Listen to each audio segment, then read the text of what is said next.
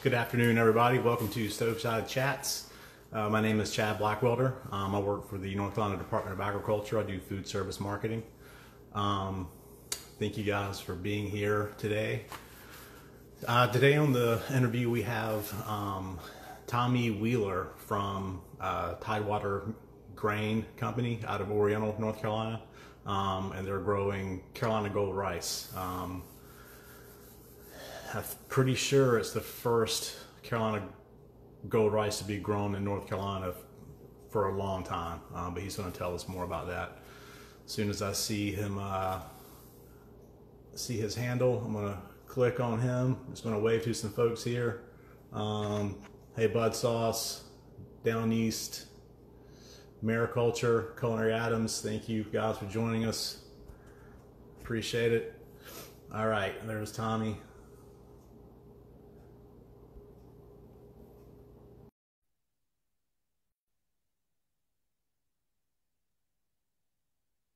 Says we're waiting for Tidewater. Here he comes. Hey, Tommy. How's it going, Chad? You got me? Yeah, man. Looking good, sounding good. Are you out on the farm today? I am not. Sadly, I had to come back to the big city for a little bit, but we'll be heading back there here in a few days. I hear you. So, everybody joining in, thank you very much for being here. This is Tommy Wheeler of Tidewater Grain Company. The farm is in Oriental. I know Tommy splits his time between the Charlotte area and then the eastern part of the state. Tommy, tell us a little bit about yourself, some of your background, and how you wound up in the rice game. Boy, that's a good way to put it, the rice game. You know, it's a lot of times Al Sproul and I, who co-own Tidewater Grain, we stand around at the mess we're in, covered from head to toe in mud, or a broke down tractor, or upside down in a canal trying to fix a pump, and we look at each other and laugh and say, man, all this to kill a duck. That's kind of our refrain. That, you know, we really ended up where we're at today, all due to duck hunting, to be honest with you. That it all started off with a bunch of really close friends that grew up together. Some I've known since I was in preschool, and lifelong best friends that are still right alongside me. And it started off really as a rekindled passion for the Oriental area and duck hunting down there, that then logically led to, well, we need more duck hunting property. We need more recreation. This is fun. Let's do more. Let's do more. Let's do more. That ultimately ended up in a farming enterprise that then grew to more, and a partnership with Alston Sproul Farms that is a fifth-generation farming entity. And Al's one of my best friends in the whole world, and it became a natural slide as we were looking to grow our recreational opportunities and our business opportunities to migrate to rice like they do in the Arkansas, Texas, Louisiana area for waterfowl habitat. That and the culmination of this hyper-regional focus towards all things historic Eastern North Carolina. The more you read, the more you learned about that culture, the more you learned about the colonization and the grains and the small grains that were around in the pre-colonization time frame. This concept of rice keeps coming up. And in the duck hunting universe, rice, or corn. And so it made a natural symbiotic relationship that has led us to this mess we're in now, this beautiful mess we have today. Well, your story, I guess, kind of reflects how Carolina Gold rice kind of got started again back in the 80s. Dr. Richard Schultz, who was a big duck hunter down in South Carolina, wanted to do what you're doing, maintain some of those wetlands and have a better habitat for ducks to come congregate and make for better hunting. And then it kind of took off from there. But now you guys are the first to do it in North Carolina. And how long now? So this is my big claim to fame here is that we are the undisputed best Carolina Gold rice farm in North Carolina. Right? That is something I feel comfortable claiming at this point, because we're the only commercial enterprise that's in North Carolina, which has proved to be problematic, of course, from a marketing and some of the infrastructure required. But, you know, for the last 120 years, this crop was effectively lost around 1900, 1910. When you had a culmination of a lot of socioeconomic factors. You know, it was the post-Civil War era, and the South trying to figure out how they were going to thrive now that their entire world had been changed, right? Everybody was trying to figure that out. You had the Industrial Revolution that was on us. And so suddenly the thought of draining these marginal crop lands that was never thought possible. So now suddenly you could grow corn, you could grow soybeans, you could grow cotton, you could do some things that you couldn't have done. And then, in eastern North Carolina, you can't talk about it without talking about hurricanes. And you had a couple untimely hurricanes, and that really was the demise. Oh, excuse me, about lost you there. That was really the demise of Carolina gold farming up until, like you said, Dr. Schultz brought it back. And, the Carolina gold story has been a story of just happy coincidence all the way from its origin back in 1685, when we wouldn't even have Carolina gold rice if it wasn't for a merchant ship coming from Madagascar that had trouble, right? It had trouble, and someone saw that as an opportunity and turned that problem into a happy coincidence that's kind of led us to today. Yeah, absolutely. And kind of to add to what you were just talking about, you were talking about kind of the demise of the grain at one point after the Industrial Revolution, and then, the Depression after that, and then modern convenient products came out. Uncle Ben's ruled the market for a long, long time, and that's what a lot of people, that's what I grew up eating, a lot. But it's cool what you guys are doing, and I know a lot of chefs are really excited about having this great ingredient that's very, very coveted. There it is. Yeah. So now you guys were at the Flavors of North Carolina show that the Department of Ag does every year. Might be virtually this year. We're kind of dipping our toe into that water right now, but Right. It was a funny story when you guys got set up. I think that was your very first trade show as Tidewater Grain Company, and you guys got so much attention at the show from the buyers and from the chefs and end users who were there. By the end of the day, you had already kind of rethought your plans for growth. Can you talk about that a little bit? Absolutely. The flavor show wrecked us. I mean, that's the only way to really accurately describe it. Al and I set ourselves a real modest goal when we went in there, which was if we could find one group that would buy our rice, we would call it a success, right? This was really our first foray into marketing this product. We loved it, but we're biased, right? We thought it had a lot of potential. We thought the story was great. We thought everything it meant for our region and our, the Oriental and Hortonsville community was great. But we just weren't sure if that actually was going to equal a business. So, we went in there with that modest goal of, hey, if we can find one group that wants us, man, this will be great. And like you said, we were overwhelmed with all the different type things that got thrown at us between distribution and direct point of sale and, farmers markets and media that were interested in writing and documenting our story, and how do we manage that? It really probably the smartest thing we did was after that we stopped and said, let's just hit the brakes on everything and let's really think about who we are and who we want to be, and make sure that all the partners that we move forward with match our culture and where we're wanting to go. Because the last thing we wanted to do was look in the rearview mirror and say, wow, that was the turning point where we made decisions that led us down a path we weren't happy with.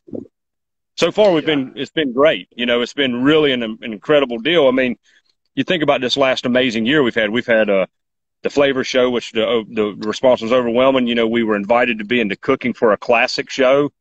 I mean, which was, a food contest to be a featured ingredient, and that was never thought of, right? And it's opened doors that frankly we would have never been able to open. I mean, we are absolutely a testimonial for Got to Be NC Agriculture and the Flavor Show as to what it can do for an upstart business like us. Awesome. Well, yeah. Shout out to Sherry Barefoot, who's on our team. She's the in charge of the specialty foods part of our marketing arm, and she does a great job with that show. And also now you've hooked up with Chef Keith Rhodes in the Wilmington area, and once things start to open up, I think you guys are going to do some really cool stuff together. Yeah, one bad chef. I mean, who's got a cooler handle than that, right? He's a bad chef. He's a bad chef. I mean, it's beautiful. Yeah, we've been fortunate enough to make a connection there, and you know, our stories I think are just made for TV. You know what I mean? It's going to be a great relationship, and you know, that's the story we've got with a number of people. We've been with some really unlikely uh, partners. You know, I don't call them customers; I call them partners because you know. It's just been really interesting. You know, you take a group like Aaron Bradley and the Fresh List group, right? Without them, I don't know where we would be, to be honest with you, because she challenged us to think bigger than we were when all this COVID stuff broke out. You know, we were, you know, so think about the swings we've been on this year. You know, we went to the Flavor Show and everybody wanted us, and every chef in town wanted us, and all the distributors wanted us, and that was great. And we got all this product, we're getting ready to ship it, and then the whole world stops. And you know, we were selling things to the Fresh List group, thinking of them more as a smaller type suitor. And she started asking questions that pushed us. You know, can you do smaller packaging? Can you go away from your bulk distribution like you're doing for the restaurants? Can you do, you know, 1 cup type sizes that we're going to do mail order food? And we were looking into that market and had dipped our toe into it, but never really had gotten thrown into it like the COVID stuff had, and like that Aaron challenged us to be. And we went from thinking, wow, you know, it's going to be Q3, Q4 before this restaurant stuff opens back up and we sell our product, to being sold out before May. We were completely out of product, and only due to the pivot that we had made away from bulk distribution down to CSA type packaging and direct point of sale for the retailers and for the home delivery model.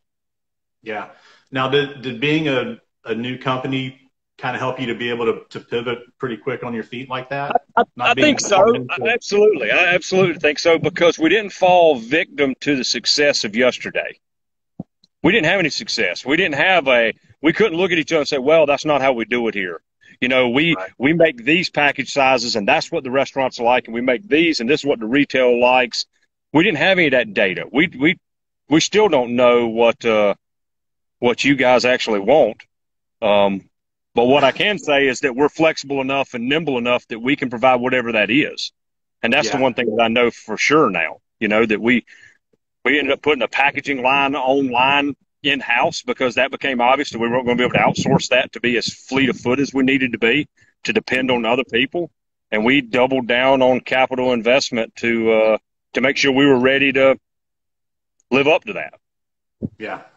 Well, you guys are, you know, you're asking the right questions. I appreciate the times that you reach out to me where we always have good conversations about your product. And with my background coming from the chef world, like, and you know, you wanting to reach out to those folks, I hope I can answer your questions about what chefs are looking for. You have great ideas about, you know, what's going to be easy to store, to ship, that sort of thing. So, you know, you guys are coming up with some really cool ideas that are based off of what your market really, really needs. And again, man, this is such a great product because you have such a great story behind it. And as you know, the story sells the product 99% of the time. So you guys have a great story to tell. For sure. We do. And, you know, it's been fun. You know, every day is different. That's for sure. We've certainly had a fair share of challenges, right? Being an upstart, trying to start with all the usual startup type problems that you have. And 2 named storms later, you know, we've had levee breaches, and it's drove Al nuts trying to help me keep up with the levees to keep water in the rice fields. I feel like we've largely conquered that. And heck, our latest challenge is daggone crawfish are killing us. So if anybody knows anything about catching and killing crawfish, reach out to me. I need all the help I can get. They're aggravating the snot out of us. Wow. Now, how many more rice fields did you guys add? Just based off of the amount of growth or the amount of success you had in your first year? I think it's easier to think of it in multiples. You know, we're 4 more rice fields, paddies this year than we were last year, but it represents a 10x increase in flooded acreage. So, you know, obviously we have gone, we haven't bet the farm, but we've sure bet a house at this point. You know what I mean? Yeah. We've gone almost all in on it. to try to live up to our end of the deal when people say, hey, can you satisfy me? A guy like Keith Rhodes says, hey, I want this on my menu and I want it year round. That's a partnership. That's a commitment. You got to make sure you got the product to make that a reality. Yeah, absolutely. Hello to Jamie Turner, who just waved at us, Chef Jamie Turner out of Charlotte. So for those who aren't really that familiar with Carolina Gold Rice, tell us a little bit about it, Tommy. Well, Carolina Gold Rice, it is called the granddaddy of rice in the Americas. It came here, like I alluded to earlier, from largely revered, 1685, when it was effectively discovered off the coast of South Carolina when a ship needed repairs. And an enterprising man by the name of Dr. Henry Woodward saw it as an opportunity and basically horse traded ship repairs for barrels of rice. Because at that point, the small grains that were in the Americas it was almost a monoculture. We just didn't have that many variety of small grains existing. And it really flourished from there. For rice to flourish, it needs to be mucky soils, abandoned soils, low soils, poor drainage. That is built for what we call the Tidewater area, from largely represents anything east of I-95 from Georgia all the way to basically the Norfolk area of Virginia. And, it's not been modified. I think that's the most important thing. All the rice that you buy at the big box stores or your Uncle Ben's or anything that's commercially available at the grocery store has been modified, frankly, with the simple credo of improving bottom line. And, the Carolina Gold variety, is difficult to grow. It's tall. The new varieties are short. They're easy to harvest. Their yields are higher. They strip the starch contents out of them. They're really pretty, right? And the reality is the original stuff is not pretty typically, right? And Carolina Gold is that way. It's not a pretty easy crop to grow. It fights you. It fights you all the way until we put it in the grain bin because of those factors. And well, it's like tomatoes. The best tomatoes are the ugliest tomatoes. Those big, cracked, big-shouldered heirloom tomatoes.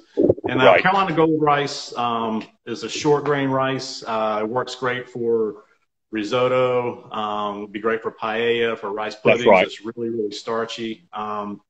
It can be a little tricky to cook. Yeah, it can be a little tricky to cook, and having a bunch of non-chefs like us try to figure it out has been a challenge all its own. It can, if you're not careful, you can turn it into sticky rice really, really quick.